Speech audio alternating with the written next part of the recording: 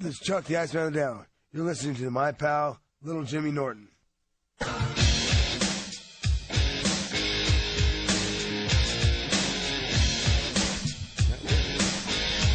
It's getting busy in here.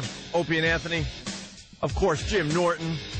Louis C.K. Louis, where are you playing? Long Island? Long Island, the Westbury North Fork Music Hall? Yeah. Thing Place. It used to be the Westbury Music Fair, they called it. And then it was the tent for a while. Was it? The music tent, and now it's the hall. I don't know. Now it's, the North Fork Bank. The Long Islanders now. It's on Saturday. They know. And it's in the round, right? I think so. I think we're... I don't know. I don't know if I'm, rotating in the round or something. Yeah, you are in the I round. think it rotates really slow. The stage rotates real slow. Yeah, that's I saw Bob Saget there. Yeah. And he was making fun of some old lady that was at his show. And he had to keep pacing, No, and then all of a sudden, his perspective, because like you just said, the stage, rotates so slow that you don't even think it's rotating. Mm-hmm. So what was hilarious, he wanted to go back to the old lady to make fun of her again. And he's pointing, and she's no longer over there. She's now behind him, and everyone starts laughing and yelling, she's now over here. And he was so confused. Because you have no idea that thing is slowly rotating. No. And you got to concentrate on what you're wearing from the back also. Yeah, exactly. Because, usually you get up there, you don't care if you're, baggy pants, hanging ass, whatever. Yeah. Now you got to kind of look good from all around, 360. Yeah. I usually have caca on the back of my pants. I saw Yes in the round once. Caca. Really? How were they? It was Yes. In the round. They're not many better from behind. It was they're great. It's not like when you see the back of Yes, you go, oh my God, that's what all the hoopla's about. What I was missing. It was a 3-hour show, and they played 4 songs, so it was terrific for everybody. I've actually done that gig, the Westbury Music Fair. I didn't headline it. Actually, I did it years ago, 2002. Ooh. But I was in the round. I didn't in the round. No, you didn't. No. Yeah. No, Lou, I was the closing act. But I did it in the round with Jay Black and the Americans, who has the record for the most sellouts in the Westbury Music Fair. A little bit of trivia. Hey, I like that trivia. And he's filthy. He drops the C-bomb. Really? Oh, he's a dirtbag when he talks. He's a hoot. Really? Yeah, he's great. What's he Jay sing? and the Americans? What's the big song he sings? Only in America. You mean that? He's saying... It begins with a C. There's a song with a big C. Cherokee Pete. No. No. I don't know. What is that song? It's like a one-hit wonder. No, he had a couple of big ones. Ones. No, he didn't. Jay Black and the Americans? Give me the very best of Jay and the Americans. Give me the song list. Yeah, there's a lot of hits there. Which one? First of all, the very best of Jay and the Americans has 7 songs. So they couldn't scrape up 8 or 9. Nothing against Jay and the Americans, but if you put out the very best of Jay and the Americans, you better damn hope that you have more than 7 songs. How do you wait? 7 only in America. This magic moment. I know that one. A bit closer. That one. Yeah, that's like a TV Ultra commercial. Bright. That's a big hit. Toothpaste or something. Wait, that was actually his That's song? his song, yeah. Wait, give me a taste of That's that. Arid Extra Dry. You can't. We got all sorts of issues today. Okay. You know, I met the guy who wrote By Menon. Oh, no, really. I did. And that's, seriously. Is the whole song just by Menon, or is there more to it? Yeah, that's it. That's and he makes a fortune on 3 notes. By Menon. He actually That's wrote it as B.I. That's right. No, I asked him about it. He said that the Menon gave him a shot at it. They said, "Well, give us some." So he gave him like 20 things. By Menon and by Menon. Like, by Menon. It was every combination of 3 notes. Yeah. And they picked number 15 or whatever, and it bought him. He has a house and all kinds of stuff from it. Wow. We also got to say hi to Jim Jeffries, who played Caroline's last night here in New York. Hello. How'd it go, Jim? It was all right. Yeah, that wasn't bad. Yeah. Yeah, people laughed. That's the job, isn't it? That's all you can ever ask for. Yeah. I love how you drop the C-bomb. What is it, dropping all these swear words? Is this an American term now to say you drop the F-bomb? Well, the bomb. I hate because I hate so much saying, he said the C word. I hate the C word. And that's what one of us curses. Yeah. So, man, you dropped an F-bomb, like just, in the wrong time. We're very militaristic, country, and we love dropping bombs and stuff. Yeah. So even curses can be dropped like a bomb. And hopefully injure people. Let me get this correct. Is Louis C.K. so big now that he has people standing behind him at a gig? Is this what we're talking about? Yes. Is that what happens? Like, is that what you mean when you're in the round? No, like, in the round means that, that there's seats all around you and the stage rotates. I've never done it before. Retards thought of this. Like, what is that a good... That's a stupid idea, right? I'm not sure which retard thought of it. Yeah, but it was a retard. I don't think they really had comics in mind when they did that. It was like for a band. Oh, so it's a big place. It's not like an 80-seater. Right? No! Oh, God, that would be funny. Intimate club in the round. You're standing on a sit and spin. Yeah, it's just like one of those things they put mannequins on. A bus boy spins you around. Yeah, like a Disney exhibit. Like standing on a 78th. Yeah. Like in the middle of a Chinese restaurant so you can get to the food. Yeah. No, that place was pretty much made for bands, and they would set up so you could see everybody in the band. But, comics, it's a little weird. I don't it like works, the but idea of it. I was at the movies the other night, and I see a trailer come on. Oh yeah, and I'm just sitting there, and I just had to burst out. It's Louie. Yeah.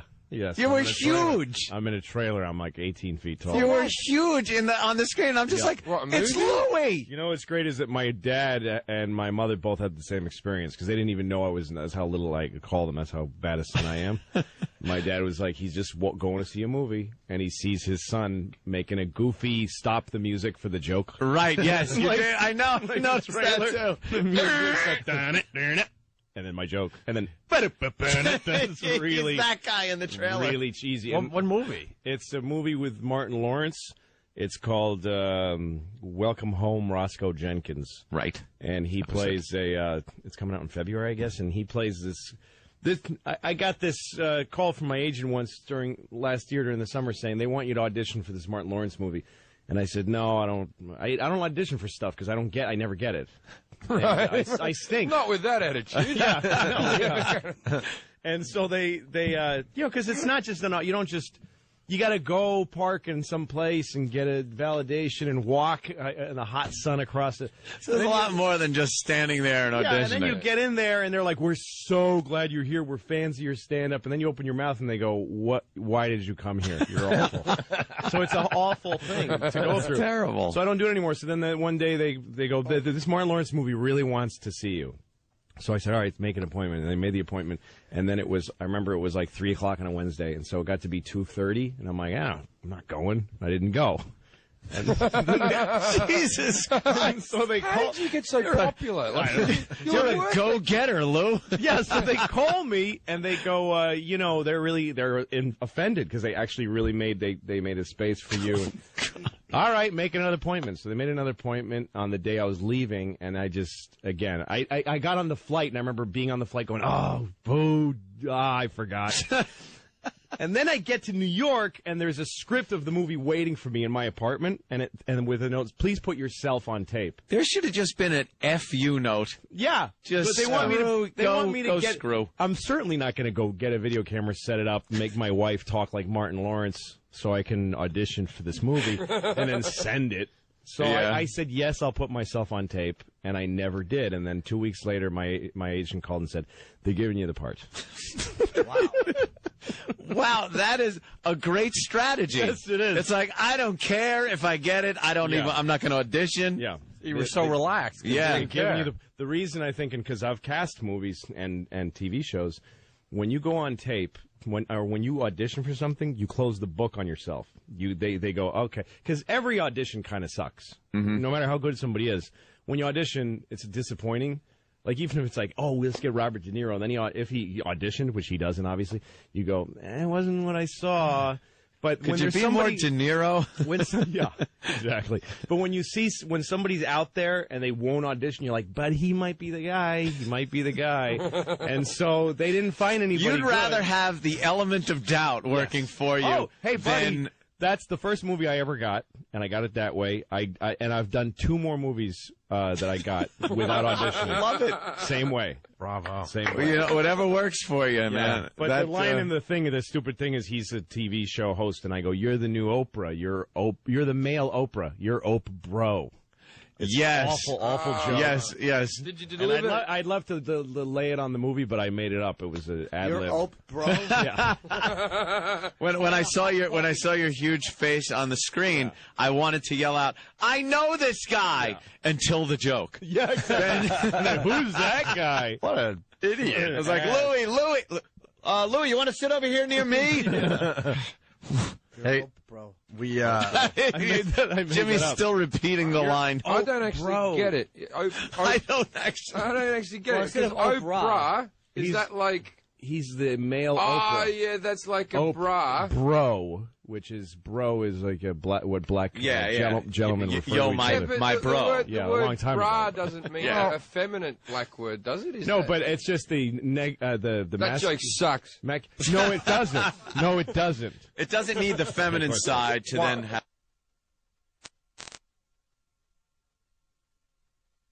why don't we listen? Why don't we listen to the joke? All right. Okay. Showtime. Yeah. America's music. favorite talk show host is married television sweetheart. You're the male Oprah. Ope bro. But before There it is. The worst part is No, that I'm wrong. That's an excellent I know, joke. it's really good. The worst part is that the guy, the director, kept telling me to laugh at the joke. Oh, that's you laughing? He goes, Okay. you got it. You have to really, you're being funny and you're making a joke. Everything I do in the movie where I'm saying anything that's funny, which is never, he says, you have to laugh really hard because you're being funny. Did you have to wear the I'm whole? laughing. I'm LOLing Who directed all this? of my jokes. Who directed I'm this? one of those jackasses that writes a joke and then says LOL to LOL. himself. Yeah. Did you have to wear the Bluetooth Director- through the whole movie? Yes, I did. I'm wearing a Bluetooth. I see that. I see it through- still. There he is. You're meant to be like a manager type of guy or something. Yeah, that's exactly it. Let me hear it again. you're the male Oprah. Ope bro. But before they start their new family, he's taking her back home to meet his. That's it. That was a Yeah, good yeah. laugh, though. It was it was funny. Who's the jokes. director? It He was sounds easy like he to only laugh does at. comedy. Malcolm Lee, Spike Lee's cousin.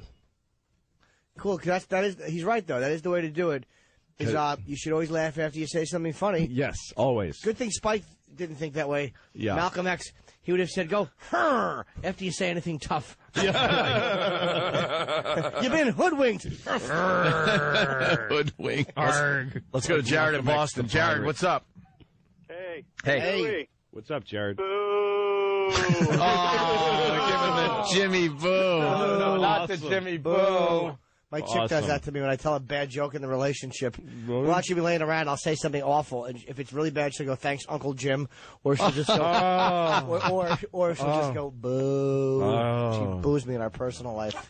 Hey, we got a taser story. Reminding her that you're permanently older than her, that's got to be more hurtful, though. No, please. That she'll fills never me catch up to you. How young is your bird? How young is she? Well, she is. I'm 39, and she's 29. Yeah, that's all Or right. she will be actually. That's all right. She will be in 10 Well, years. yeah. Hey, I want to get to the story. It's a taser story. We love these. Oh. And in this case, the guy was tased to death. Wow, it killed him? This isn't going to help our taser pajama party we're trying No. to get together. Trying to get like a lingerie party with girls, obviously. Yeah. Come in with girls to come in here, and then we want to tase them. As they're wearing little tiny little And they'll be outfits. wearing like the sexiest things, little boy shorts and stuff. And we just want to like hit them with stun guns. Little teddies. Yeah. There's a few videos online. We can't play them today. We're shut down today. The master computer shut down. Are you seriously going to do that? Yeah, we really want to do this. Oh, my God. Is that Well, this- legal? Are you allowed we to don't- pay we don't for care. it? Trying to- Do they have to Yeah. sign away the We might right? not even. Yeah, they would sign away their rights to Ah, live. Go to Antigua. Film it in Antigua. Yeah, You'll we be just go fine. to another country and We're probably not even going to broadcast it. We're just If going you to do it get- somewhere. If you get tased, does a burn mark appear on your body, or is that just, you know? that's only if you really like Find out. leave it and bam, you know. So- If you just tap them, boof, It's they'll only just fair. fall down and scream I've been thinking and writhe about around that. in their Glory little hole. panties. Louis, there's videos out there. Go to YouTube. There's a girl singing "Sweet Home Alabama" in tiny little boy shorts and a little tank top, and she gets tased. So Oh, you you got it. So it is something that is happening out So there. you nicked this idea. Yeah, we want. Yes, Yeah, good for you. It's a good idea. Well, that was like a 10-second video. We want a whole party, man. You know, with all sorts of pajama party games. pretty good. And we're gonna tase the girl. I was thinking about You should play Twister while you're tasing. And by the way, we had plenty of girls calling as soon as we brought up this. Of course you did. This idea. All right, here we go. Crazy Polish guy in Canadian airport gets tasered to death. Oh, awesome. This one died. The video begins with a man who appears agitated. By now, 40-year-old Robert Zikansky has been in the secure area of Vancouver International for almost 10 hours. Passengers are trying to talk to him in English, but he doesn't seem to understand. With the woman on this side of a glass wall and he on the other, Zikansky can be seen picking up a computer and throwing it.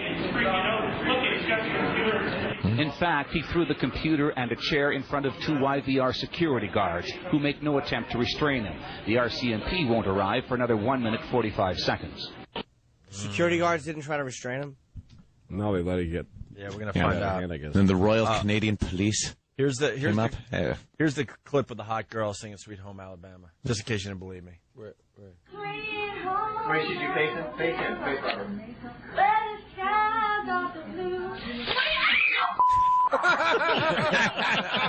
See, that's what we want to do right there. God. Do we have Happy Birthday too? Yeah, these are really quick. Here's Happy Birthday. Happy birthday to you. Oh, good, idiot. Is that great? Can't you visualize it? This studio filled with hot girls in pajamas. Visualize it, yeah. Of course, you want to be here, right? I'm gonna be here. And because the holiday's right around the I'm corner, gonna we got this touch one. myself to it tonight before it even happens. Jingle bells, jingle all the way. Oh my God! All right, here's more. Hold on, Lou, do you think Fred Claus looks funny? Oh, does it look fun? I mean, it's not even mine to say. It's an absolute that looks funny. a hoot. I've never seen so much advertising for one film in my entire Oh my life. God, it's embarrassing. And it doesn't look good. Well, that's why all the advertising. Yeah. Exactly. They don't do that over where you're from. No. Over here, if you They see don't a commercial for a advertise movie it. over and over again, it means it blows. When I see Vince Vaughn on that big wheel in the print ad, It's crazy. it just cracks me up. It's like, why would a big guy like Vince Vaughn be on a big wheel? I know, that must being be- chased and stuff, and I laugh every time I see it. Oh, He's because too big for that. Of course big he for that. is. Totally too big for it. Oh, it's just silly. It's just so silly. Why would a big fella do that? I know. And then my mind runs through all the other little things that he can be on as Yes, a big fella. exactly. And I'm like, I can't wait to see what things they chose. To put on. So I'm gonna go. I'm gonna go. You can go to the tape whatever you want, man. You're old, bro. Yeah, wonderful. Oh, bro. Yuck. Here's more from the crazy Polish guy. You gotta laugh. Oh, yeah, sorry. You're old, bro.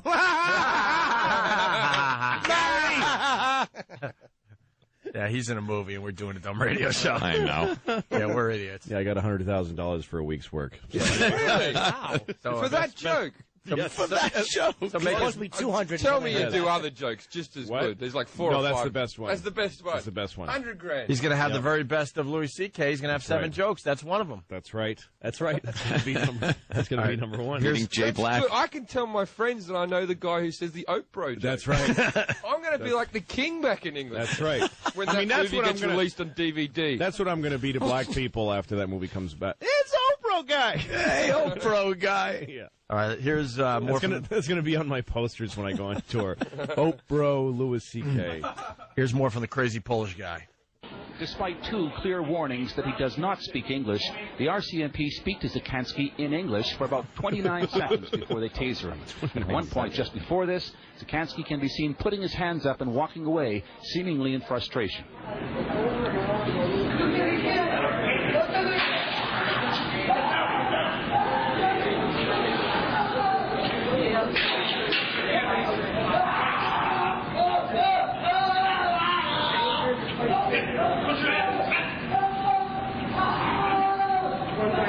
You can hear someone yell, "Hit him again, hit him again." Harder, harder, Hit the Pollock, hit the Pollock. harder, harder. Hit the Pollock, hit the Pollock. I thought that was going to be funny. It really was just a man dying. Yeah. There's really no humor there. Well, he didn't die like Jerry Lewis or something. No, don't. And he clearly said twice he doesn't speak English. How exactly would he do that? Yeah, exactly. He just heard a guy die. Dude, I don't speak English. Yeah, stop. Here's the last. Don't of the tase story. me, bro. Don't taste me, bro. I love that. Two Don't more tase me, join in. bro. One officer appearing to place his knee on the victim's neck, but appears to remain there even after Zakansky stops breathing. Oh, boy. About here, Zakansky seems to stop breathing, and the officer with his back to the camera still has his right knee on the victim's neck. I heard him say code red. On the right of your screen, someone in a suit appears to check for a pulse. An autopsy would later reveal Zakansky had no drugs or alcohol in his body at the time of death. Damn. But he had a lot of volts of electricity. It was glowing. Might have had something to do with it. It seemed like the knee to the neck might have caused some complications there. Yeah. That's the thing that has kept me from doing anything where I would be arrested in that fashion. Yeah. Like if I ever get arrested, I will be very cooperative gentleman. I'll put my hands behind my back, whatever it takes. But the resisting thing, that knee to the neck. There's a whole bunch of standard procedures that can kill you. Yeah, exactly. And they're fine with it. Like, totally. you will just be dead, and they'll go on working. Yep. Oh, the cops love killing people. Yeah, well, it's we have a case here in New York. Sweeping statement, I know. Case here in New York where a guy was shot 20 times. He came out of his house. A 911 call came in. A mother said that her son is acting all weird and violent. Could you send the police? And in the background, the son, all you hear him saying is, I got a gun. Come on, bring it. So that's what the 911 operator then conveyed to the police. Yeah. A lot of people don't understand that when you call 911, it doesn't go to the cop car as he's answering. The cop just hears, we have a call, violent man with a weapon. Yeah. It's a very dangerous version of telephone. Right. So they go there. Now, a second 911 call comes in. Mm-hmm. And apparently this one, which just turned up today, the mother again calls and somehow says, kind of vaguely, that her son doesn't have a gun. Mm-hmm. But the son keeps saying he's got a gun. How do you vaguely say you don't have a gun? Yeah. Because she was kind of like... my son doesn't have a gun. Yeah, he doesn't have a gun. Well, the 911 operator asked, is he armed? Does he have a gun? And she went, he said something. It wasn't like, no, he does not have a gun. Don't shoot him. It was a bit vague. Yeah, it was a little vague. Yeah. And that message doesn't get to the cops. They're already, they're flying. They could be there already. Yeah, it's yes or no. Right. Yeah. So he comes out of the window finally, and the cops tell him to stop. He grabs into his pants and under his shirt and pulls something out. They open fire on him. It turns out to be a brush. Yeah. It's a brush. He wanted to look good. I agree with the cops on that. I reckon kill the... Yeah. The cops were well within their right. They felt... The cop doesn't... There doesn't have to be a gun. They just have to feel that their life is being threatened to use deadly force. And if he was pulling a brush out, he was just being cheeky, wasn't he? At that moment, he didn't want to... Cheeky. That's one word he was for just it. being a bit cheeky there. Yes, he was. I think you're right. And implying that he had a gun. So kill the bastard. But I heard Earl on Ron and Fez yesterday commenting on this, and of course Earl was all against the police on this one, saying they shot at him even after he dropped the brush. All I could think of, I wanted to call him, but all I could think of is the cops going, he dropped a brush, which means he's still got a gun. And just opened up on him. He reached into his pants and pulled out a black hand. So it needed to be shot. Pretty much. Some people are saying that. They look like their hands look like guns. Yeah. Oh my God. We really got to take a break. Yeah, we got really late. We got Jim Jeffries in studio, Louis C.K. Jim Jeffries, Caroline's tonight again. Caroline's tonight at 10 p.m. And Louis C.K. out there on Long Island. North Fork Bank Center, place where I can talk and you can listen. When? Westbury. Money. Saturday night, 17th. All right, we'll be back. Opie and Anthony. Hear what everyone else is talking about. O&A, uncut and live, continuing the show on XM Satellite Radio, starting at 9 a.m. Eastern. Visit xmradio.com to subscribe.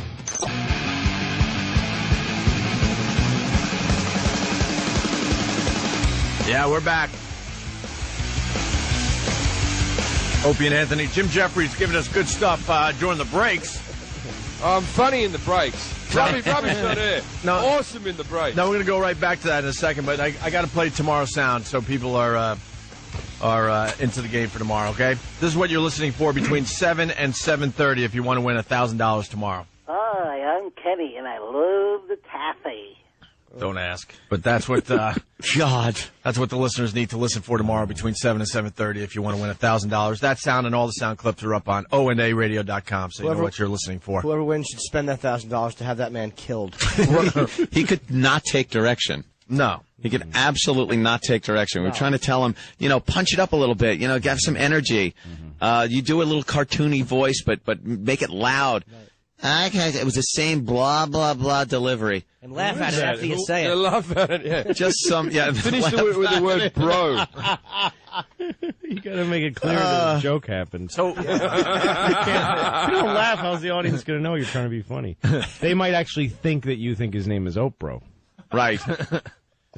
You better laugh. You better laugh. Yeah. Jim was talking about how the Brits are not nice people. Well, and we were just getting into it as we got back into the show. I was just saying, every time I see like American stand-up, they're always like, I went over to England, and English people are so polite. They do this, right? You people are the politest people in the world, right? I'm getting people every day telling me to have a nice day, and I'm such a moody bastard. I'm looking at them going, I'll see about that. Don't you tell me what I should do with my day, you pompous American, right? But the Brits are the rudest. Like, if you people think they're all polite and tit-bit tally-ho and walking around with bowler hats and, like, going, excuse me, and all that type of stuff, I can't say exactly what they say, but go to a football match and have your son's head kicked in front of you because he didn't know what the offside rule meant, right? Like, they're proper rude people. Proper rude people. Proper rude. And, like, no one tips or anything like that. Their beer is flat. Do you want to know why their beer is flat? Right? Like, it comes through the taps flatter because they're cheap bastards, right? They want the beer to the top. They don't want any head on it whatsoever. Right. Because if there's a little bit of head on it, that means they're losing, 3% of the volume. Yeah, no oxygen. They don't like ice because, once again, you don't get as much drink and everything. And because their teeth are so rotten, they're sensitive that they can't even drink fast. Sensitive teeth. They really nice do. Warm liquid. They really do. They scoop the ice out of the drink, and they're a horrible mongrel breed. They stink as a nation. They do, but I live there, and I miss it very much. Yeah. Well, and you were talking yesterday that there's racism, but it's different. It's not the typical black white racism thing. They used to hate the black people in the 70s, right? And they had some very racist sitcoms. They call them, what's the word they use there? Nignog. Nignog. Oh, my God. Is that what it's called in England? I'm not having that nignog come around my house. You know, right? Wow. Are you serious? Yeah, nignog. Wow. Yeah, Sounds like a drink you have on Kwanzaa. Sounds like a that used to be in sitcoms. They would say this word, and then but that sounds like a sitcom catchphrase. I'm not having that nignog around my house. All right. Someone Google a show called Love Thy Neighbour that the Brits had on in the 70s, and the show was basically there's a white family and a black family. They live next door. How are they going to get along? Actually, isn't that where All in the Family came from, I think? No, that was Man About the House. Till Death Do Us Part. The thing is, Man About the House was Three's Company. Oh, okay. Yeah. All day in this sitcom, he would call him Sambo, Nignog, all these type of... Jungle Bunny was another... Right? Like, and you go through the whole show, and then the black guy would call him Snowflake, like once, and everyone would go, well, now it's even. Now it's okay. The black guy's had his own, everything's fine. Well, that's what I've always felt about, black... dumped? They had... What? Why were they dumping English versions of words in this context and discussion? The description of what Jim was saying has been dumped every time. Are you serious? Hysterical. Well, I'm sorry. You mean your fault? It's not your fault. Hysterical. Not your fault. There's no racism in England. Then I was speaking in context. Yeah. That's what. Be careful with that word too. It was completely in context. Yeah. And it's just... these aren't my thoughts, people. It's describing... My dad, on the other hand, that's exactly how he thinks. What the words are in England. That's like, amazing. no one would... Wow. It's funny that that's a bad word in England because it sounds so harmless. Yes, it does. It sounds silly. Wow, that just stopped a hilarious That's amazing. segment of the Opie and Anthony show. You were on a roll too, my friend. Yeah, he's funny. He's funny. It made Jim leave the studio. He's going to march It'd be down funny the hall if people and go talk to Tom. see him now because they take our word for it, and then there's just blank spaces in his accent. Like, no, he was really doing the whole thing on the air, and just. Well, okay, Oh, just for the record, there's no racism in England. Oh, not even at all. I just wanted to be quite certain. There's none anywhere in the world. None. No, it's none. all love. It is. I bet you they didn't dump Snowflake. Yes. Yeah, exactly. And by not Well, that's the talking thing about is it. that, but the words that black people can say about white people are they can't hurt No. because like the words that people call black people bring them back to all the terrible things that have ever happened to them. That's why they hurt so much. But you call me a cracker. It brings me as I'm like, oh yeah, well, I owned a lot of land and people. And, where does the word cracker come from? Where does that come from? It's something that you call somebody. It means crack of the whip. So it's like it doesn't really make it's not like you're taking a person down. Like cracker. Yeah, well, yes, a white suit, some lemonade. Where does honky a come mint from? julep. A mint julep. What about honky? Is honky what is that one? I don't know how honky. It's just a dumb word. Some people say it's because of the way that white Americans talk. Oh, kind of nasally, honk. Yeah. Okay. That would make sense. I don't think there's one white person that has been offended by that word. Not a one. My daughter cried. When she was called a honky? Somebody called her a honky in school. Because they were Are you serious? No, of course not. I thought that's an awesome story. No, that would have been a great story. She was carrying a book and wearing sunglasses, and there was a bunch of black people calling her honky. And as the National Guard was leading her into a yes, right, segregated school. Yes, exactly. What happened, Jimmy? I just saw Tom in the hall. He's like, I talked to him. I don't think it should have been dumped. I don't think that was Tom. Oh, well, Yeah. F and A. Am I in trouble now? No, you're not. No. The guy is look. I know he's Bloody trying honky. The guy You turned have to leave the country, though. You know how frustrating that is? That was probably the funniest segment of the entire show, and Yeah. a lot of people didn't get to hear it because we got a panicky Pete on the button. Yeah. He's a little worried, but the racist Line stuff, of the dude, day will relax be with the racist silence. So stuff. can we say the word? I would hope so. Yeah. Which- Shouldn't which- be. So, Tom said it's okay? He just said it shouldn't be. He said I talked to him. I'm like, Tom, the guy wrecked this You didn't segment. talk I to know him. he's trying to do his job, but he wrecked this segment. Yeah. Jim. I mean, it happens. Jim Jeffries, don't overdo it, but maybe you could you could go back there. Nignog's still a bad word. Is that one going Well, to be? that's what English people call black people. in Nignog. It's not even an American word. No. I'm not saying I agree with it. Those awful racist people. Yes. And I really But, wish they see, wouldn't use this word. My point is, they used never. to in the 70s. They used to have a problem with black people, and then in the 80s, it became they had problems with the Indians and the Pakistanis was the big problem that they had, and they united about that. And then it was like after September the 11th, they had problems with Arab people, and now it's since the EU has opened up, they hate the Polish people because the Polish people will do a kitchen for you for half the price, and the British really? are the laziest workers in the world, and everything's overcharged. I had some renovations done in my house. Of course, I got Polish people in. I wouldn't make an English person make me anything. They couldn't build anything. They're drinking like 10 cups of tea a day, the lazy pricks. They really are. Like the average English person they work out drinks 4 cups of tea a day. Right now, I live there. I'm part of their population. I don't drink any, so that means some bastard's having 8. Right? A day, every day. Yeah. It stopped us in our tracks here, though. So this sitcom, let's get back to that because that's interesting. All The right. sitcom was called what? Love Thy Neighbour. Love Thy Neighbour. And it still airs on Australian TV because don't even get me started on Australian racism. That's, So they're they're in 70s racist.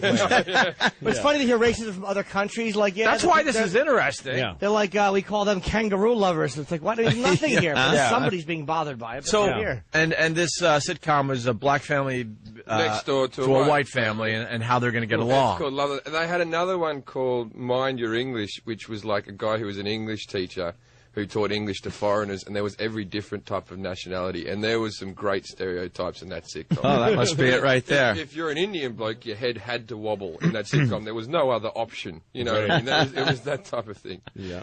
See, there's That's Love Thy Neighbor, probably. There's Love Thy Neighbour. There.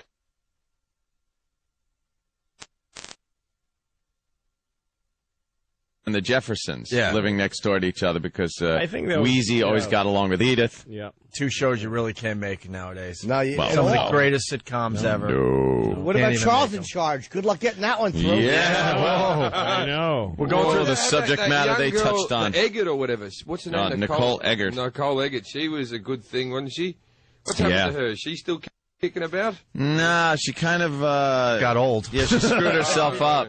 She got like implants and I don't remember who she was. got those like soft. She was like the porno or something. 16-year-old on Charles in Yeah. Charge, and then she Oh. became a Baywatch babe. But I liked her Oh. more when she was on Charles. Charles in Charge. Yeah, Yeah. before she Because got I all was the jaded. same age as her or something, and I thought Yeah. she was a bit special. See, you understand where I come from because we always talk about who was hot when you were growing up watching television, and these guys are like they're picking like women, like Wonder Woman and this, and I was like, no, I was always into chicks that were my age on television. I had a thing for Punky Brewster when I was 8 as well. Right. I'm serious. I used to think, that yeah, age, she's a good thing. You're like, But I Punky. was 8 and she was 8. You say I'd like to go and hold hands with her. I was. I You know, was the little well-developed innocent 8-year-old. thing. I want to hold hands with Punky Brewster. But Salome Moon I was 20 at the time. She grew up to be a good sort as well. Oh, yeah. Now you want to hold her globes. I picked her right. I picked her at 8 that she was going to be a hottie at 20, and Salome Yeah? Moon. Yeah, there you go. Yeah, good sort. Paid off. Big titties on Salome Moon. Oh, Well, that one. What are we going to dump the word? Can you believe they that don't word? even like that word? That one. Even that sweet little word. Yeah, look, we're all in agreement that that one's going to be dumped. When you go back to That one is, when you go back to some civilized nation, tell them the story of how we are just How afraid of words we are. how afraid of words Americans are. Yeah, words hurt. I wasn't being hateful. No, I'm no, not But saying even if you content. were, it should be allowed. It should be. It's not illegal to be hateful, even though you aren't being hateful. Yeah. We're the only country to drop a bomb. Can we lighten up? yeah, Yeah. come on, we dropped 2 atom bombs. That was a lot of guilt. What's wrong with a lot of guilt there, Jim. a funny word for boobies? I know, and they were wonderful bombs. And, but so you also, can say boobies. the whole thing with the Yeah. You can say boobies. Yeah, because it's funny. It's silly sounding. well, to About- me, the about thing booby also wads. that's so fake about stuff like N-word Yeah. is because nobody has a problem saying that. No, they Saying use it all the N-word, time now. But it's exactly like saying the word. It's just white people getting away with saying that word. Because if you say N-word, you're putting that other word that I can't say on the radio in people's heads. You know it, and you say it in your head. So the person says, somebody on CNN says N-word, and then I go, oh, she means, Yeah. So she's making me say it. But you Yeah. They don't want you just say it. watch where this is going to go, though. That word will be banned from radio After shows. a while, you're not going to be able And to then- say N-word. N-word. And then TV shows are not going to say that either. Yep. They're going to have to come up with something else, and then that will be banned. And Yeah, and exactly. so on and Is so on and the so N-word on. not banned? I thought it was banned. It shouldn't be. No, people want it to It be is, banned. but after a while, you're not going to be able to say literally. Well, but it is Are we funny. Like when you thinking of watch the same N-word. Well, like what's Yeah. his name? Mark Cohen. Remember him, comedian? He Yeah. told me he was watching Blazing Saddles on TV, and they cut out the fart scene. Oh yeah. And they cut out every bad word. Yep. Down like even ass. It's the whole movie. And then, but the N word flying out of people's mouths. Oh, really? Yeah. I mean, it's all over Yeah, Blazing Saddles. But it's like if the idea is not to offend people, you took out the farts and you left in the N word. Yeah. Doesn't make too much sense. No. Hey, getting back to the Brits, we got a great story about a British guy. Listen to this. 38-year-old David Russell. The court heard he almost killed himself because he needed the money. He used a gun like this to shoot 7 nails into his chest and forearm. Then he told police he was a victim of street crime and tried to claim thousands of pounds in compensation. They just swung me around, pushed this thing into my chest. In hospital at the time, he told the BBC Hospital. he'd been assaulted near his home in Gloucester by 3 young black men. Oops. No, but he didn't call them that. No, I'm sure. They were very young black men. They were young nignogs and they had carpentry tools. Rudimentary carpentry. I don't know why. At hospital. At hospital while on holiday. Having a cup of tea and driving nails into my chest. The thing is, do you have that over here? Like he's wanting compensation off the government, not off the people. Like if Why? you get, Right. do you have that over here where you can just get money off You the government can't- if you get hurt? If something can't bad really happens sue to the you, government. No, in England, if something bad happens to you, they give you a few bucks. Yeah. I got $2 Yeah. grand because I got my head fractured in a comedy club. Walking out, a guy came up behind me and smashed my head into a table. Didn't like the set. I had a good show that day as well. And he smashed my, and I You got paid more than the gig fee. Yeah, I just rang up the government and said I got a fractured skull. And they go, what happened? I went, someone bashed my head into a table. And They went, then "Oh." they went, and Yeah, they you sent me $2 grand. What is that about? How is the Great British system. pound worth anything? They're dopes. It's worth twice the dollar. I also had a house break-in. This is a true story, right? Me and another comic called Steve Hughes were sitting at home, and I kid you not, this is what happened. 2 guys came through the window, one with a hammer, one with a machete. If you look at the side of my head, I got like a scar there. Yeah. They cut my head, right? They tied us up and all that type of stuff. Then they drove off out of my house, and they got caught speeding in my car before we had ever made the call or whatever, right? They're now serving 12 years in prison for grievous bodily harm, aggravated burglary, attempted rape, and possession of... Wait. You can't just gloss over that. You can't just have that as part of I your forgot list. to mention my girlfriend was in the house. If I can't say the N-word on radio, I thought I couldn't get away with getting into graphic detail. Then about that. listen to us. It's like, oh, it's your girlfriend. All right, that's not interesting. That's not interesting. We thought you got raped. His roommate or something. Why attempted? Was he nervous or what? No, because they left before and they held the knife to her throat, and the cops just want to put it. They also got him for possession of drugs, right? Which was brilliant because they were my drugs, right? They stole your drugs. They stole like a little bag of weed and a gram of coke that my flatmate had, right? And the cops are questioning us, and they go, "Mr. Jeffries, one last thing. Do you know anything about those drugs?" Oh, yeah, in the you're going to house?" admit to that in a And second. I went, "No, I don't know anything about them." And the cop goes, "Funny, your fingerprints were all over them." And I went, "They made me touch it." That's the attempted rape. That's probably how they got caught. They're like, "What's that?" Sorry? He knew, but he just let it go. Yeah, the cops were laughing about it afterwards, right? And these 2 blokes got 12 years, man. That's a long sentence. And the thing is, when they broke into our house, they thought we were drug dealers, me and me other mate, the other comic. They thought we were drug dealers because, well, I have the lifestyle of a drug dealer. I never seem to go to work. I drive a nice car. If someone knocks on the door at 3 in the afternoon, I'll answer in my underwear, eating a bowl of cereal. That's drug you know dealer. what I mean? That's drug dealer behaviour, right? Or So comedian. One or the other, comedian. And they just assume, and they came in. And when they were tying me up, I thought they were going to tie everyone else up in the house, right? So I acted like they were doing it a bit tight on my wrist so that when everyone else was tied up, I could break free and do some of my ninja moves, right? But that turned out they only tied me up and kept me hostage. You know, when they got pulled over, that's probably how they got caught was the drugs, because they got pulled over and it's just speeding. It's just, okay, and then we're going to search the car. Oh, there's drugs here. Those aren't mine. Whose are they? They belong to the guy who I just tied up and tried to rape his girlfriend. Oops. Yeah, they went for a big high-speed chase. There's at one stage during the break. I can speak about this now. The court case over. Right. One stage during the case. Right. I'm on the ground tied up, and my head's been cut, and my other flatmate's laying on the ground. My girlfriend's laying under the duvet in the bed. The nicer one out of the 2 blokes, right, good guy, right, he walks over to, like, the chest of drawers, and I've got, like, pictures of my nephews and nieces, and he picks up one of the pictures, he goes, either you guys got kids, right, and my best mate, he doesn't have a kid, goes, 5-year-old boy, and I thought, I'm laying on the ground bleeding, they're going to kill me now, I'm the one they're going to kill. Yeah, because he's got kids. No, it's my kid. Lying. Yeah, so I went, 4-year-old girl, and then we tried to trump each other, right? And I swear to God, I'm pregnant. Yeah, my mate goes, my one's retarded. No way. I kid you not. And the guys with the machete going, Why'd he cut your head? How did that happen?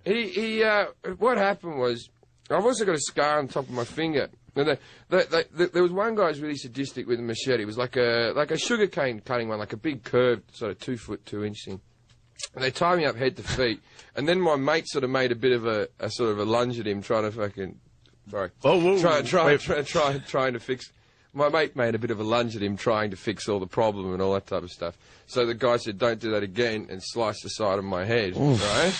And then blood was pumping out of my head just into like a puddle in front of me, and I'm tied up. And you think you'd be really nervous, but under that much pressure, the human brain just leaves.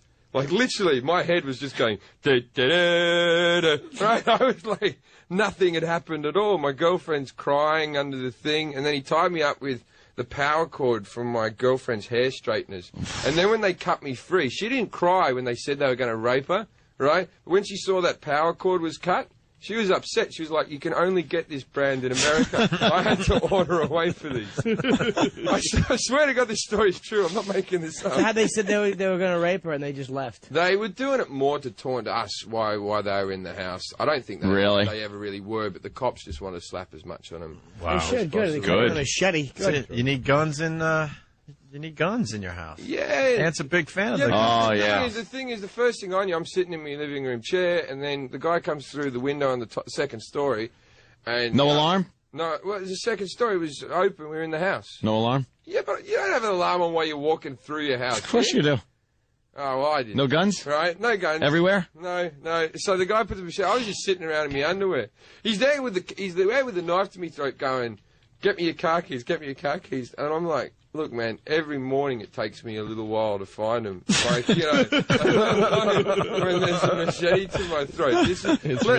Let me rummage for a moment. Yeah, my grandparents lived in Mexico City, the dirty country that I'm from, and my grandfather, when he was like 94, he was pretty much totally deaf, and he had this big backed chair that he sat in that had its back to the front door of their house. And one day, these guys, banditos broke into the house with guns. And my grandmother, who was just the toughest woman, she just screamed, "Don't move!" at the guys with guns. And like she said, she tried to look calm and said, my husband is deaf and he's 95. If he sees you, he's going to have a heart attack and die. And this is going to be murder. Stay where you are. And I'll get you whatever you're asking for. Like, she made the guy stay behind him. Like it's trick or treat. Yes, exactly. Wait here at the door, I'll go get you. Wait at the door, I'll get whatever you need, but do not let him see you because he'll die. And then you're going to be murderers. And these guys were just confused, and they said, okay. And so they're like, well, let's see some jewelry. So she went up and chose some crap and brought it down to them and stuff. And my uncle was there, too. And so they said, we want his car. They had guns. They're like, we're going to kill you. Yeah, but stay behind him, please. Oh, okay, we will. And they gave him, they got him jewelry, and they wanted a car, so my uncle gave him the keys to his car, and they went outside and couldn't start it, so he had to come out and help them. He had to jump start their car. Oh, God, what, Mexicans? Oh, okay. Yes. We really have to take another break. Yeah. We're real late. Jim Jeffries, the English bloke. Yes. Australian expat. Oh, Australian. We don't know here in America. I'm not a nice Sounds guy. kind of. Let's call me English. He's at Caroline's tonight and Sunday. Yes. 212-757-4100, and of course the great Louis C.K. Saturday night at the old Westbury Music Fair, which is now called the North Fork something. I think Ticketmaster.com. Yes, Westbury. And how about we give away Island. some tickets to your show now? Yeah, let's give away. We'll give some tickets away to 3 random callers right now. 877-212-ONA. Oh, sorry. Louis was asking me before where I'm going to be January 18th and 19th. That's right. Luke, I was wondering about those dates. Borgata tickets are on sale now. It'll probably be sold out by the middle of next week. So www.theborgata.com. All right. Opie and Anthony. TK in studio, playing Long Island somewhere in the round. Westbury. That's all we got out of them today. The Westbury Music Fair. Westbury, North Fork something, Saturday the 17th. I think it's just the North Fork yeah. Theater. My tour continues. I was only going to go until November, but there's a writer's strike. I got no job. No, I'm going to be on tour MySpace.com. Hey, what do you think of that writer's strike, by the way? It's great. No, it's not. I mean, fantastic. Yeah, no, the thing, loving it. I mean, we should be on strike, but people that are into it are losing the point. Like, really? When the president of this guild announced we're striking, a bunch of people cheered. A strike is never a good thing. It's always bad. But people that are unemployed love strikes because then they get to do something instead of staying home. Oh, so there's some writers that weren't writing anyway. Yeah, they're like, yeah, something to do. Hey. And I can also schmooze with actually working writers on the picket line. They're networking. But here's the thing. To me, you don't want to hear about the strike, do you? It's so boring. Well, you're just trying to make it interesting for, like, the... here's what I would say. For the masses out there. People That's all that I'm are telling Louis. you, like, these writers need something and it's not fair, that's not the point. It's just economics. No corporation is going to give you something because they should. Right. They're going to give you something because you make them. So we're trying to make them give us what we think we can get because most people can't write. I mean, even when you watch a bad TV show, the writer had to be really good just to accomplish that awful TV show. So it's something that not everybody can do, so we're using that leverage to try to get more money, because we haven't had a raise in a while in certain areas. So, but people that get too into it, when you break up with your girlfriend and start calling her a C word all over town, it's hard to get back together with her. So, yeah, I think people have to be kind of cool. You got to be a little careful, right? There could be some leftover animosity. Yeah. This is hitting the wire today. Family Feud afoot for Fox Cartoon. Listen to this. Fox is producing fresh episodes of the animated comedy Family Guy without the participation of its striking creator, Seth MacFarlane. Yeah. What? Who does pretty much all of the voices on the show. Voices, Not all, but... And he also, and he writes it. If there's anybody who's like the single power behind a show, because he kept it going when it was dead. God. Like, that's a show that got killed, and he crusaded and made it happen. Yeah, that's crazy. How are they going to do that? So what, are they just fired him, or is this because of the writer's strike that he's not going to be there? Yeah, I guess until the They're strike's making over. Yeah, most shows when the writer, because of the strike, they can't make shows, but they're going to continue making Family Guy. Wouldn't he own the rights to it in some way? I don't understand. Well, no, they can. They own it. Fox and here's the explanation. Fox and sibling studio 20th Century Fox TV had the choice of going into reruns or continuing the show without MacFarlane, whose outspoken defiance of his employers had made him a cause célèbre for striking writers. After a large writers' rally outside the Fox lot on Friday, where he was one of the speakers, MacFarlane said the studio could proceed without him, though he hoped it would not. And they have decided to do Family Guy without Seth. Yeah, they're doing it because there's no way they're doing this for any reason other than that he spoke at the rally and that he was considered a great speaker. And he's a really active guild member, so they're just targeting him because they're just just showing off. They're scumbags. They of course could do they are, episodes but that don't involve his voices, so it would just be like the daughter, the son, and the mum. Yeah. And the greasy deaf guy. Well, they'll just get what's his name that did Daffy Duck's voice. I hate to. I'll be fine. Mel Brooks. No, Mel Blanc. Mel Blanc. He'll do all the voice. Go get fake Fred or something. Yeah. I always hated that. Yeah, the fake Fred when it was like. Hey, Barney, what do you say we go to work, Bon? Yeah. I was like, wait, that's not Fred. To the real Fred. As a kid, it was horrified me. Yes, me too. When he died.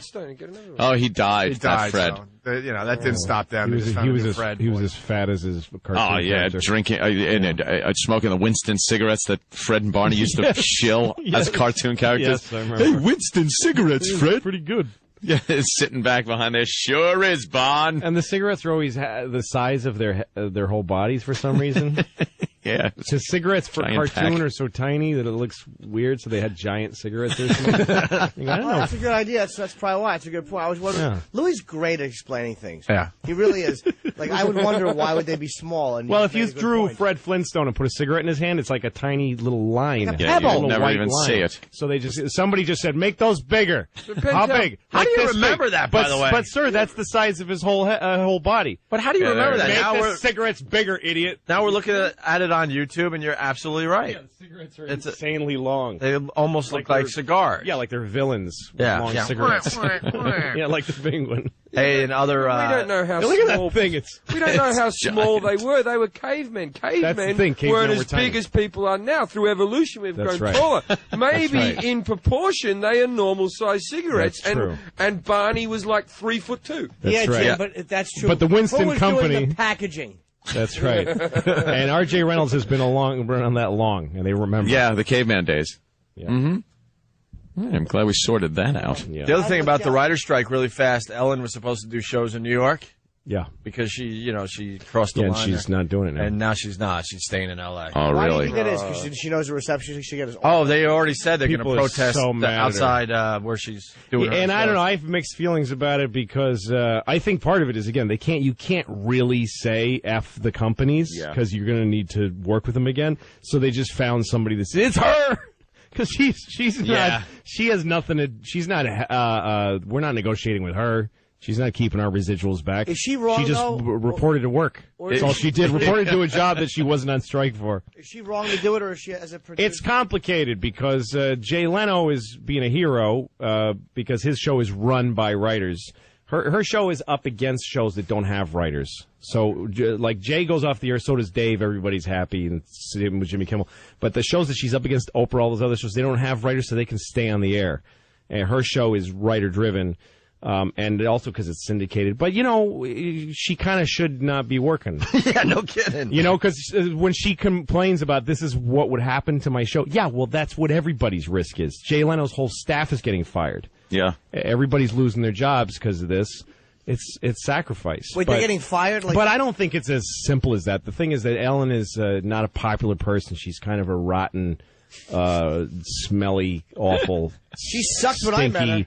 Is she not a nice lady? Idiot. She's. I wish we were on XM so I could describe her completely. Of course, but I can't. Wait, what have you heard? The FCC cannot, would not let her be accurately described. This is interesting. It would be like if a cop said who shot you and it was hard. He'd be like, "You got to take me off the air because I can't tell you." Jimmy met her in Vegas, so this is really interesting because he got the big blow off. She was doing something for XM, and we were out there for XM. So I was like, I'll walk up, and she's being filmed. I'm like, hey, I get my pictures with everybody. It's just what I do. You didn't get a picture with me. I've met you twice now. Yeah, but I'm too nervous to ask. Okay. So I walked up to Ellen, and I'm like, hey, I'm a comic. I'm also doing something with XM. I just wanted to get a quick picture. She's like, oh no, I can't. I'm in the middle of shooting, but she wasn't, and I wanted to spit in her face. Yeah, she's really I gave her a good trashing, if that's any consolation. Good for you. I know people that work for her as writers, and she's dope and mean to people. Oh, easy on the language. Yeah, you know what I mean? Yeah, she's a spoil sport. She's a real ninny. She's a right rotter, isn't she? Yeah. Yeah, she's a right rotter. Yeah, yes, most definitely. They went to commercial, I was reading recently, and she yelled at her writers, "Why did you write that for me?" Yeah, she's really got gallons of. Yeah, that had made the press last week. Was she a good stand-up in her day? Yes, I think she was. She was a good stand-up. Okay. She was fine. She was all right. I know she never made me laugh really, but because she's got that way about her. Being a leather. Well, no, not that one. Yeah, I don't. Who cares about that? But the fact that she has this sort of MO means that people pile it on. Yeah. So it's like, oh, look at her working. She shouldn't be working. And whatever, that story. You know what? I've had a show where I had writers, and often I'd look at them and say, you guys stink, and I hate you. So the stories about how tough she is on the writers, that I take with a grain of salt because I guess this was there's a natural, you got to crack the whip, and also there's a natural thing where the person who's on camera is taking the hits for bad jokes. But would you do it in front of a live audience? What's that? Would you do it in front of a live audience? Oh, no, never. I think that's what the story was really? about. Yeah, she did a joke and it sucked, and she goes, "Why would you write that for me?" And she was dead serious. Wow, I don't know. While they were in break. Yeah, no, she sucks. You had good writers on Lucky Louie, man. Every one of them. They were funny, man. Yeah. Hey, what do you call lesbians in Australia? Stiff tongues. Stiff tongues. Yeah. Wow. Stiff tongues. Stiff Interesting. Yeah. Do they always have? Are their tongues always get in stiff? trouble there? Yeah, don't say it 8,000 times until we see if it went through. Yeah. Why wouldn't it? What are you shaking your head? Oh, good. Okay. Yeah, you Good. just can't describe, but just say stiff tongues. That's It's just a name. Yeah, not all Australians do. That just me and my brother, really, but we're both Australians. It's plural. It makes it plural. 2 guys. All right, we're just about wrapping up here. Once again, here's the sound you're listening for tomorrow if you want to win $1,000, courtesy of the Opie and Anthony Show. Between 7 and 7:30, we'll play this. Hi, I'm Kenny, and I love the taffy. There you go. That'll be your cue to call to win the $1,000. And then punch him. What's the taffy? It's just a dumb thing that There was happened. some guy that called up. And he stunk. His phone call stunk. He lost a couple teeth because he was chewing on the taffy. And we're like, why would you do that if you knew your teeth were a little loose?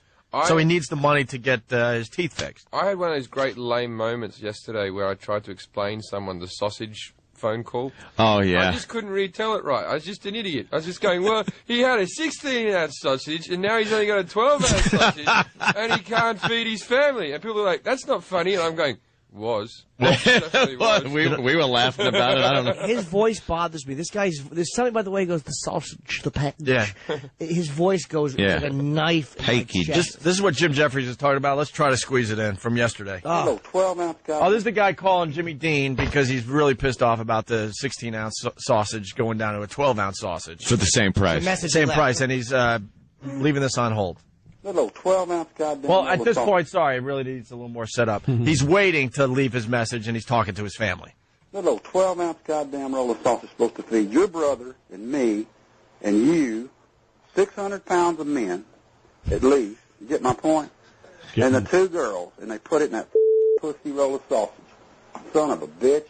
Somebody needs their ass kicked. Some little consumer geekaroid Save money. Yeah, save money. Save money. I'm going to eat, goddammit. That's amazing. And meanwhile, the next bit's better. No, it gets better because it's amazing. Meanwhile, that's what he wants to do. He said save money. He doesn't want to buy 2 12-ounce. He really so there's some advertising that says this will feed a whole family, and he says him and his fat family, his whole fat feel family. taken. Yeah. Feel They taken. used to buy 16 ounce, and now the company have dropped it back to 12 ounce, and he's outraged. He's just outraged. we got to speed along because they're going to knock us off the air. So now it's time to leave the message. Yeah. Randy Taylor, I don't know where you people come from. I don't know if you test your products, your quantity of your product. Your products are very delicious. Love your sausage for 30-something years, but I can't take and feed a family of 5 on a little 12-ounce roll of sausage. I don't mind paying you more money for your 16-ounce roll of sausage, but you don't have it anymore. You've got a 12-ounce roll, and you've got 3 men that weigh over 200 pounds apiece, a woman that's a little plump Scotch girl, and a daughter who's 13, and you're going to try to take a 12-ounce roll of sausage and a couple of dozen eggs and feed that? It ain't going to work. And I'm not going to purchase your product anymore or ever again. Ever again. I love this guy. Oh, my God. 12-ounce sausage. But it's the way he says the G at the end. Sausage. People who do that sound drives me nuts. Yeah. Sausage. I love that man. A couple of dozen eggs and a side of beef and an entire pig. How am I supposed to feed the family? Oh, no. She's a little plump. Just an open spigot of milkshake. And that's a 12-ounce sausage. Here's part 2 of the message. Angry. And as far as your 16-ounce and maple and sage, I don't eat that. I'm not from the north. I'm a Texas man. Jimmy Dean sausage is for Southern people to eat with the breakfast, with the fried eggs and the T-bone steaks. And I can't see going to a little 12-ounce package to feed 4, 5, 6 people. And I'm not going to buy 2 of those 12-ounce packages just because you want to downsize and charge the same goddamn price. I'd sure like a reply, and I'd sure like you to go back to your 16-ounce package on your regular sausage, because I'm not going to buy it otherwise ever again. I'll just have my own damn sausage made like I used to 30-something years ago. It's not tasty as yours is, but it'll work. Goodbye. It'll work keeping us How am I fat. supposed to feed my kids? Maple sage. 12-ounce sausage and the world of food. That gets better and better the more you hear That it. guy rules. He does rule. Oh, God, I love it damn how he's angry, but he keeps complimenting. Yeah. You got your 16-ounce maple sage, but that's for the north. For the north. That's I'm a for the Texas north. man. I'm Texas man. That's for men who bed other men. We lay down with a woman. We don't like maple. or sage. The thing I like picturing him with his reading glasses, reading the number off the package while he's dialing it. Literally thick glasses. Let me see right here what that number is. Yeah. Customer service for the Let's see Jimmy now. Dean sausage. We're getting requests for that to be put up on ONARadio.com. It's the greatest thing Can I've we ever do heard. that? That's fantastic. All right, we'll put that up on ONARadio.com. It's going to be my phone ring. We're out of here. Yeah, Jim Jeffries tonight and Sunday. Caroline's. Caroline's, Yes. 212-757-4100. Sweet Louis C.K. Saturday night, the North Fork, whatever it is. North It's the Fork. old Westbury Music Fair in Long Island. That's go right. to Ticketmaster. Or LewisCK.com for information. Yes, and for me, go to my MySpace for information on my Borgata show in January. Thanks, Sammy. Bye-bye. And by the way, no XM show today. Yes, and the we're reason clear. is there is a master computer that is completely shut down. So ENIAC. no live XM show today, but they'll play some fine older stuff, I guess. And then the chatter begins, but that is the God's honest truth. They're having a major issue with equipment over there today. So we'll see everybody tomorrow live starting at 6 a.m. on the East Coast. Thanks, guys.